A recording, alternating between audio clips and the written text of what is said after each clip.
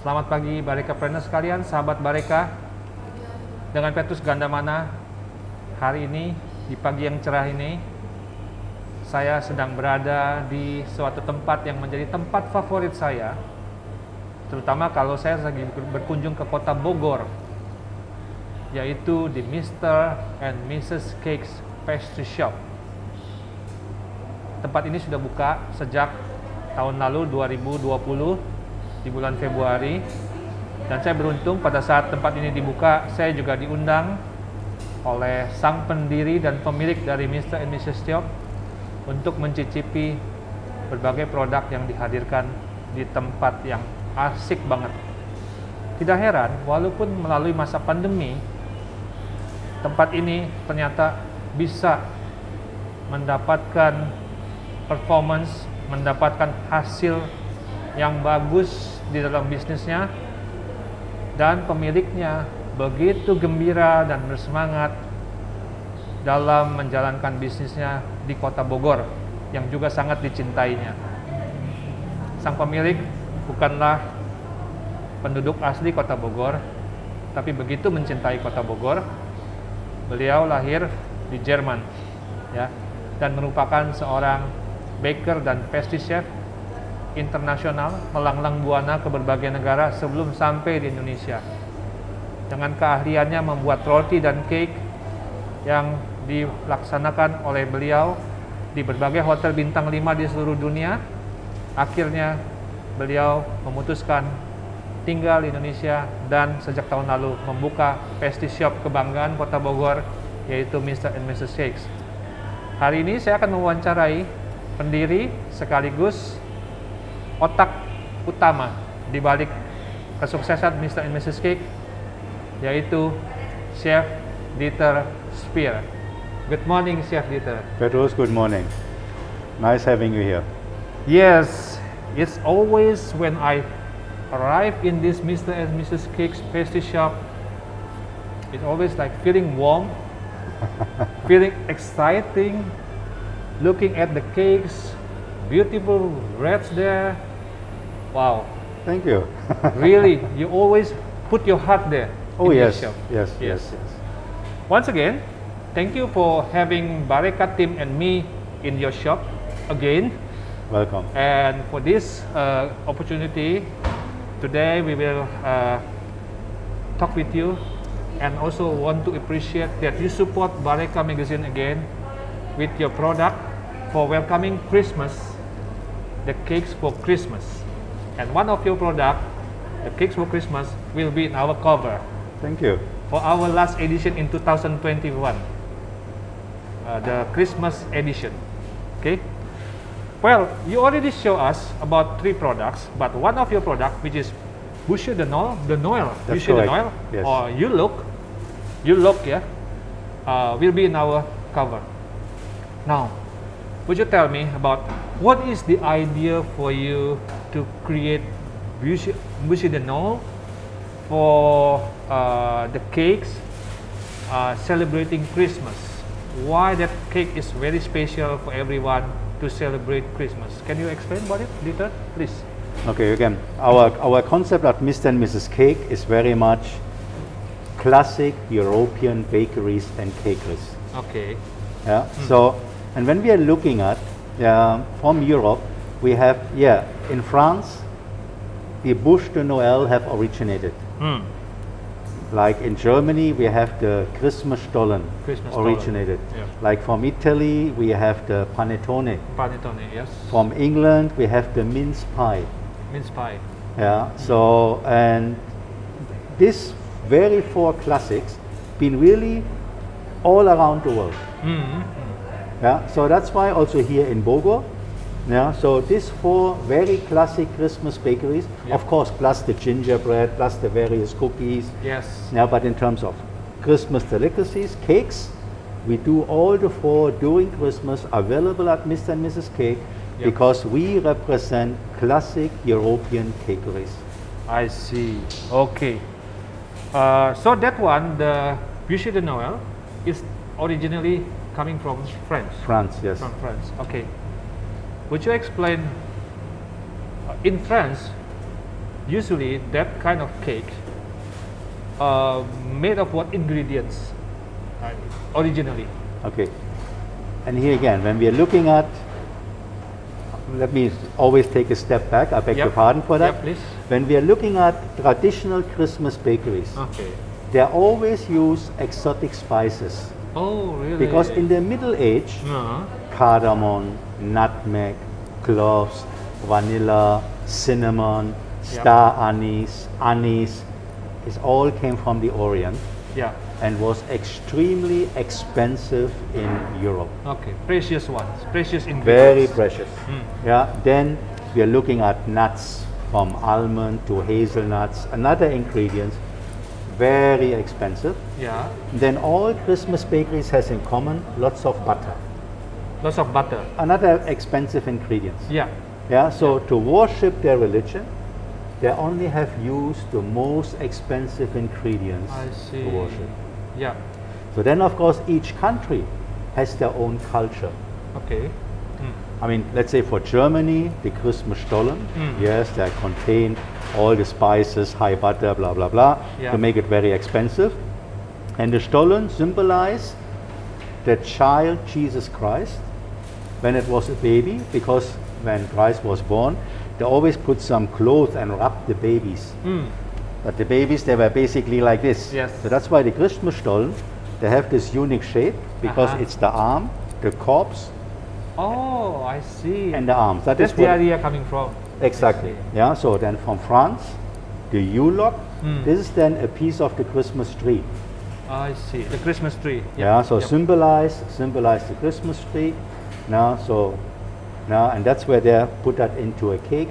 Mm. Yeah. So yeah, that is Okay. from the bush to Noel. To adapt with the local situation, like for Indonesian market or maybe for Bogornese people, is there any twist that you put in the Bush de Noël that you made in the Mr. and Mrs. cake? I mean, yes, what we are doing here, because there is not just one type of bush de Noel. I see. Yeah, in terms of creativity, it can be wide open. I see. Yep.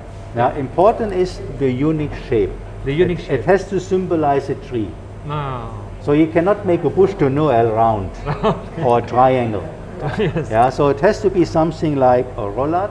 Okay. Yeah, Cylinder. so like a tree trunk. Yeah. You know, you cut it, and then in terms of garnish, let's say we have done a passion fruit mango bush de Noel. Oh, really? We have done a kind of a type of a black forest type of bush de Noel. Yep. Yeah, so in terms of flavor, this is a little bit more flexible. Important is here the shape. Bushy. I see.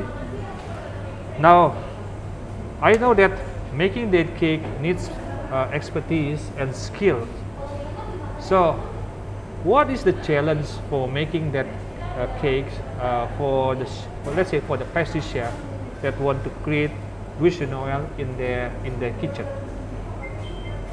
What is the key points that they have to keep in mind that when making that one is very important to be successful to create that one? That's a tough, very tough question. Or secret recipe? No, there's nothing to do with secret. I see. Now, so yes, here in Indonesia, for us the challenge is because we only have to have everything is halal. Halal. While in France they use rum raisin, Rum. they use Cro Magnon, you know, Ah. so to enhance the flavor and the quality of the bush de Noel. So here in Indonesia we can't. Yep. No? So the key is then for us to choose ingredients and prepare the bush de Noel that in terms of quality it is very high quality, affordable Affordable. and halal. I see. That's the challenge for That Indonesian. that is the challenge. Yeah, and Okay. here again, our challenge is because we pride ourselves Yeah. that we don't use margarine, we don't use shortenings, we don't use artificial flavorings. Yeah, so that we use high ingredients, high quality ingredients, yet we have to make the cake high quality and affordable. I see. Not cheap, but affordable. Yeah. Usually that Yulok or bûche de Noël serve in which part of the dinner, or let's say, is the dessert one? It's a dessert one. Dessert one? Yes, it's either afternoon coffee, Afternoon coffee also? because in Europe you have afternoon coffee. No matter which country, Yeah. okay, you call it high tea in England, Yeah. yeah, but in Europe, between lunch and dinner, there's always room for coffee and a cake. I see. No matter you go Austria, Switzerland, Italy, Germany or France, yeah, so, and if the bûche de Noël you don't have as a dessert, then also in the afternoon, you know, you can serve that together with your coffee to enjoy. I see. Now, if it is served and enjoy after at the end of the dinner time, yeah, what kind of beverages which is suitable to enjoy that cake with the, let's say, is it with the Okay. coffee or? The classic is, yeah, either coffee, tea or hot chocolate. I see. Okay. Yeah, when I say hot chocolate, because in Europe, hot chocolate in Europe, when it's very chilly, when it's very cold, cold in the winter then time. a hot chocolate is very comforting. I see. Yeah, and then it goes very well with a piece of cake. Okay. In a hot climate like Asia, if you have a hot chocolate which is very rich and you have a cake, that might be too much. I see. Yeah. Yeah, Yep, so if too here, much. if you have a cake, you prefer maybe just a coffee or cappuccino, but not something as rich as a hot chocolate. Yeah, thick and rich. Yeah. Yeah, but in Europe, winter time, cold, having a hot chocolate and a piece of bûche de Noël is comfort. Okay. So we already got the complete story about the bûche de Noël as the cover picture in our October to December edition. Now we have another one, which is the Christmas stollen, which also you prepare and you know, show to us and let us to take that product for our inside picture in our magazine. Could you tell us about the Christmas stollen, maybe the brief history background and everything? Okay, just as I explained, the shape of the stollen is unique Okay. because yeah. it represents the corpse of Jesus Christ when Yeah. it was a baby. Mm. So that's why we have this very, very unique shape. Yeah, and then the most famous city in Germany is Dresden, the city Dresden. of Dresden, very much in the north. Yeah, so, and there's even laws determine the quality of a Christmas stollen. Mm. The minimum content of butter, the minimum content of rum, the minimum content of raisin, hazelnuts, almond, zucchade. Zucchade is like mixed peel of orange and lemon. Yeah. Yeah, so that is the minimum. They determine this by law. Mm. And you can only call it Dresdner Stollen if it originated from the city of Dresden. Oh, okay. Yeah, if it's made outside, you may say Dresden style Stollen, but you cannot say Dresdner Stollen. Now, so the Germans are very particular about that. I see. Yeah, yeah. Yeah, and it's only outside the city of Dresden. Yeah, let's say because in Dresden itself they have very classic spices they add in. Yeah, and only outside the city of Dresden you're a little bit more flexible that you have your own spice blend. Yeah, to create that Dresdner Stollen. So for us, our Dresdner Stollen is very rich with raisin, hazelnut, almond, zucchade. Zucchade. Yeah, and then as a spice we use lemon, cardamom, star anise, and vanilla.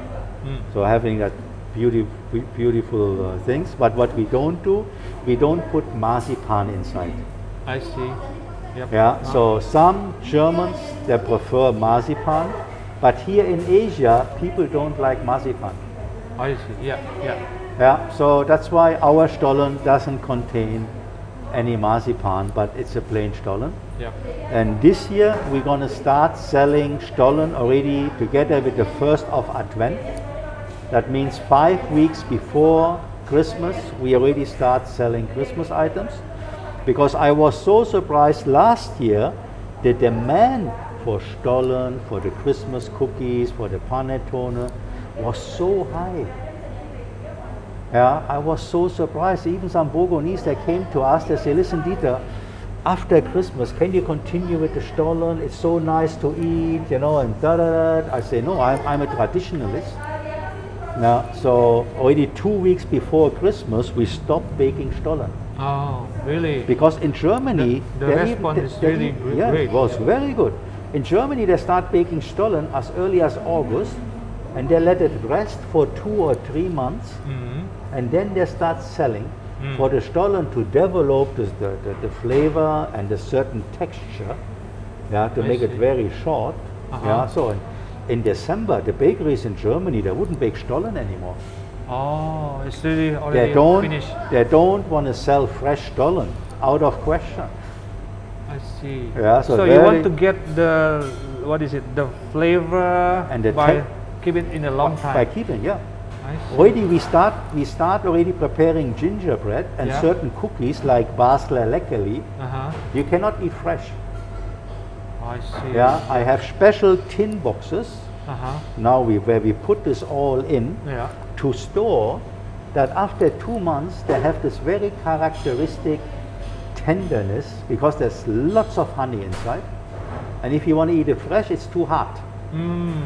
It tenders when you store, and that is also where the flavors are really developed. Ideal time is how long to preserve it, to keep it until we start to eat it? I mean, let's say for the pasta leckerli, 2 months. 2 months. Yes. Wow. Gingerbread also 2 months. And what kind of temperature that we have to maintain? We keep it air conditioned. And the air conditioned, so something like plus around minus 25 to 28 degrees. 24 years, that's correct. Yep.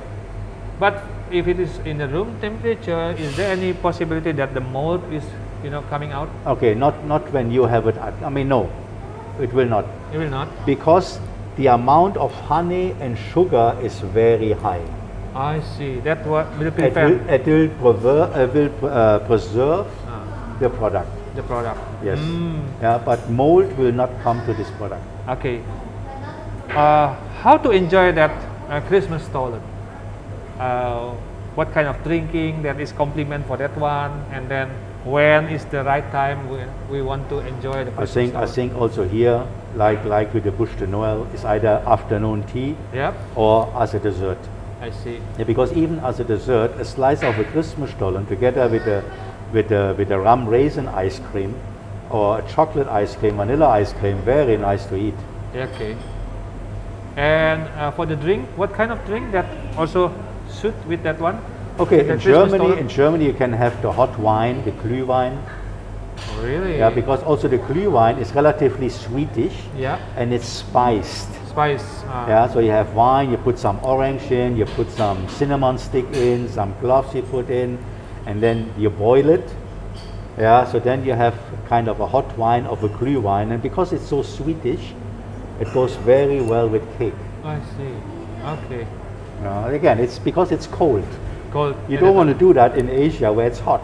Yeah. You feel, after one sip, you feel like you're in a sauna. But in cold countries, it's comforting, very comforting. Now to the next cakes that you already prepared for BARECA is the panettone. You mentioned in the beginning that panettone is coming from Italy. Can you explain what is the special of this panettone? Okay, the panettone has to be very light. It has to be very light. And that is the tricky part, not easy. Not easy. Yeah, so, and it contains very high amount of egg yolk. Egg yolk? Yes, very high egg yolk and very long fermentation. Oh, That the one dough, involved in fermentation also. oh, long fermentation. Long fermentation. We have to make something like a starter, a bigger, but already the bigger contains a sourdough starter. Oh, sourdough starter. Yeah, inside the bigger, and the bigger, the fermentation time is 15 to 18 hours. My goodness, so long. Yes. 15 to 18 hours. So, and then after this, when I prepare the main dough, so, and also the main dough, the first fermentation is 3 hours, second fermentation is 2 hours, and then I portion, another 1 hour rest, and when I put them in a panettone mold, the proving time is also anything between 3 to 4 hours. Proving time 4 hours. Yes. Yeah. In what temperature? Again, it's about 28 to 32. Oh. Okay. In that kind of temperature. Very slow rising. Yeah. Baking is also very tricky. Yeah. We are putting the panettone in the oven when the oven is about 150, 160, very low. Very low. And then when the panettone is inside, we increase the temperature to 180, 190. Mm-hmm. Yeah, so then you really can see that in the oven how the panettone slowly rise. Mm. And when the oven reaches 165, 170, that is where the yeast get killed. Okay. And that is more or less when the rising stops. Stop. And then it gets into the baking. Oh. Yeah, so and the panettone, there is also no preservatives, but because of this long fermentation processes, it's a long shelf life product. How long? 6 months. 6 months. Under room temperature in Asia. In Asia. Yes. Oh, with this humid. Yes. And a little bit No hot. problem at all. No problem at all. Because of the sourdough bacteria which has developed in that panettone, it preserves the panettone. I see. So it's a very, very light cottonish sponge. Yeah, yeast dough. So very light. And in Italy, they like to eat that together with the sabaglione. Ah. You take a masala wine, egg yolk, Yeah. sugar, yeah, and you make it very frothy, very foamy. Ah. That would be ideal to serve together with the panettone. I see. That's how we eat the panettone. Yes. So with the fermentation process involved, we categorize this one as cake or as bread. And then you explain about that, making in the beginning the sourdough. Yeah, definitely it's a cake. It's not a bread. It's cake, not bread. Yes. I see. Yeah, the stollen is a cake. The panettone is also a cake, although it may remind you of a brioche. Yeah, but it is really a cake. Okay. With that kind of rigorous process that we have to put ourselves in preparing the panettone, what is the most failure, things that usually the baker or the chef having experience with? Again, I'm lucky. I'm 62 years old. I traveled the world. I have worked in so many countries. I have worked with so many nationalities. Yeah. And I was always curious and interested. It's like I used to work in Damascus. I mean, before the wars and everything. Syria. And I love baklava. Baklava. I love these Arabic sweets. So I went into an Arabic bakery and I asked them if I can work with them for a few days because I want to learn how to make baklava. Mm. And they teach me how to make knafe, the string pastries and everything. I learned that. I mean, they didn't speak English. Yeah. I didn't speak Arabic. But somehow we connected because they appreciated my curiosity. I see. And that the German guy is coming, he wants to learn Arabic sweet. Oh, they were so open. They taught me everything. Okay. Yeah. And how to take the fat from the sheep. Yeah. So how to melt this and how to pour that over, and things like that. They teach me everything. I see. Yeah, and like with panettone, I really had genuine interest. Yeah. What is the history of the panettone, and then what is the making of panettone? So, and with panettone, it's an extremely soft dough. I see. Soft dough. Soft dough. But you see, in Asia, Southeast Asia, the baker prefer firm doughs. They don't know how to handle sticky dough. If the dough is sticky, they are adding flour. Because the challenge here is that most bakers, they learn by doing. Even if you go to culinary school, they teach you the recipe, not the making. What leads to a recipe? What is the culture where this product comes from? What do we have to look for, and so forth? They don't teach that. So because I'm old, because I travel the world, because of my curiosity and my interest, I always wanted to find out. Yes, of course I've been to Italy. Yes, I've been to Milan and so forth. And of course I'm visiting bakery. Just to taste, just here and there, you know. And then I asked, and for the Italians, why do you think this is good and this is not so good? And they explain me. And that's again, I learn. And then every challenge, like when I made the panettone last night, it didn't work like when I made panettone last year. I see. Yes, I had the pressure. Petros is coming, picture taking. Bloody hell! I have to make it work. But even though I followed the recipe of last year, it didn't work out like I wanted to be. So after this, of course, I have to make a little bit R&D. So my point is, if you just been taught to follow recipe, maybe you say, I make the recipe, that's the result. Uda. That's all. But for me, I wasn't happy with the result. I wasn't happy. Something with the recipe didn't work the way it's supposed to. So I have to go back R&D. Maybe the quality of the flour changed. Maybe some other ingredients is not what it was last year. And this influenced the final result. So I have to redo my recipe until I'm happy. Because I know how a very good panettone is supposed to taste. I see. Okay, so that's all for that 3 products that you have already prepared for the BARECA magazine. One of them is Bûche de Noël, will be in our cover. Okay.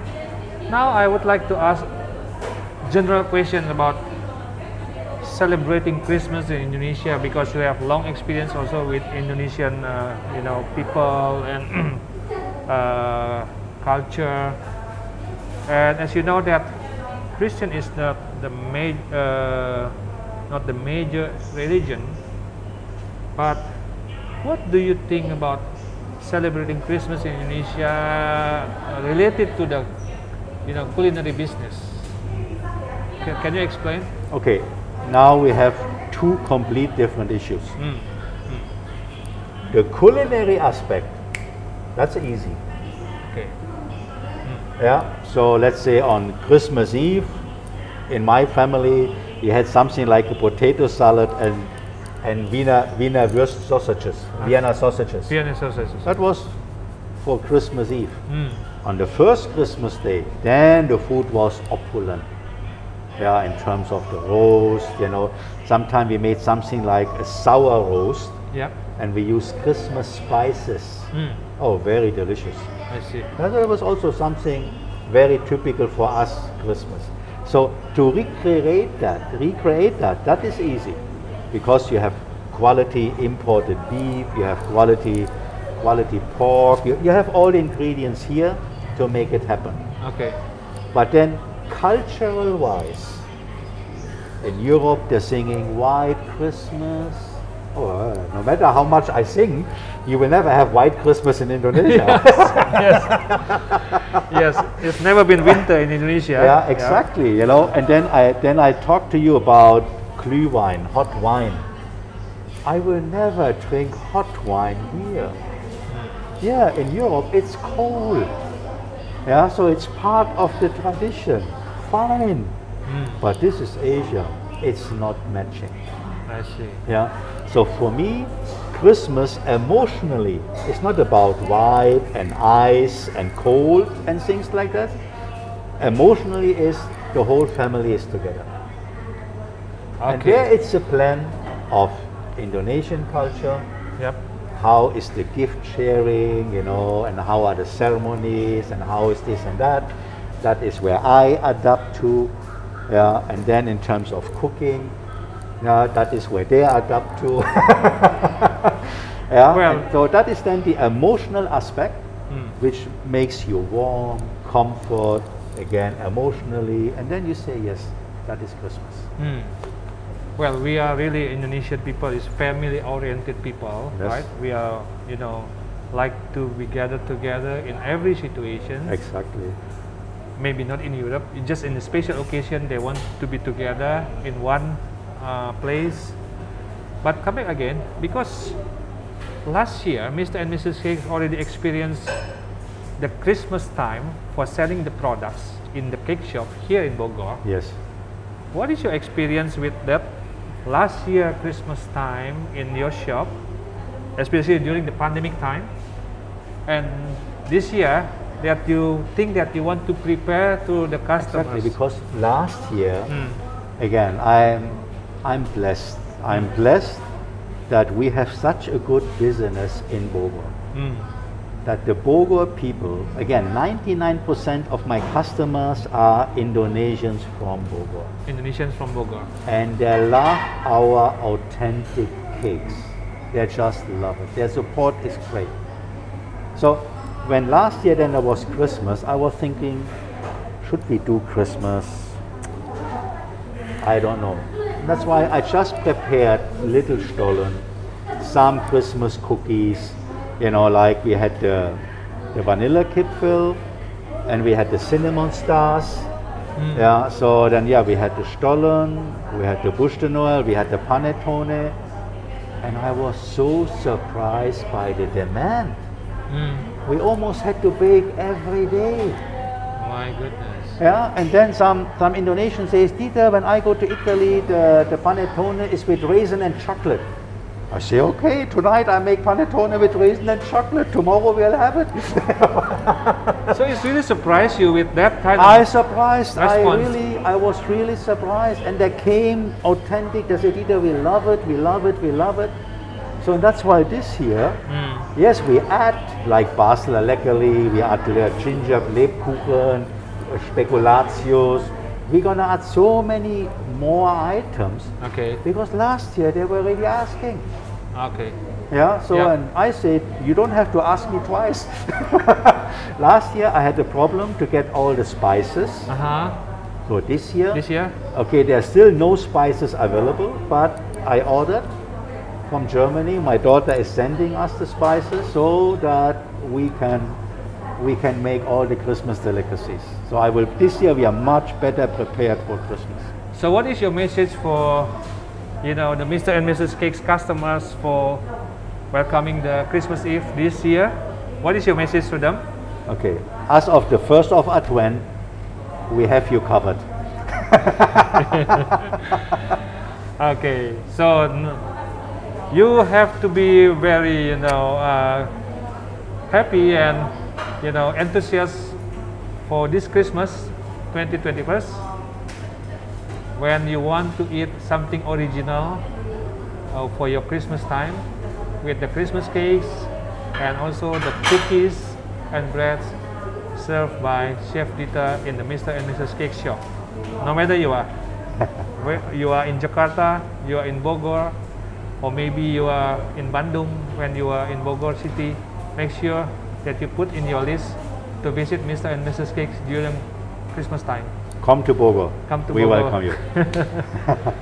So, Chef Dieter, really appreciate your support for our magazine readers.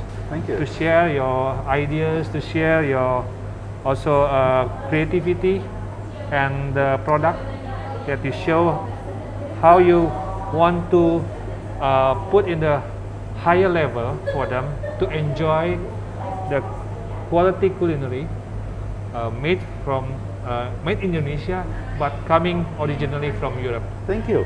And my message to all the readers at BARECA magazine, please let BARECA know if you want to know something in particular.